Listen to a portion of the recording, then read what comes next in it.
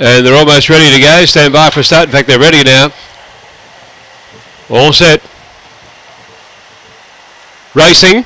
Midwinter on the inside, jumped away well, going out fast there, Matlin Tornado, and they were followed by Nuggy Burger, but going down the back straight, and Midwinter the leader. It's 5 out in front, Matlin Tornado, going up on the inside there, Spring Drifter, followed then by Nuggy Burger, then Peyton Paradise.